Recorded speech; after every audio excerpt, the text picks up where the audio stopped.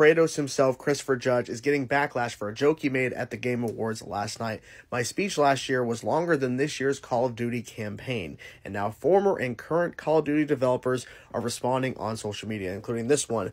Funny, but yeah, the metrics that COD absolutely destroys all of the God of War games, probably combined, to be honest, and is also equally laughable, if not more. We have another one here. Imagine having short user engagement once your game is consumed. Can't relate.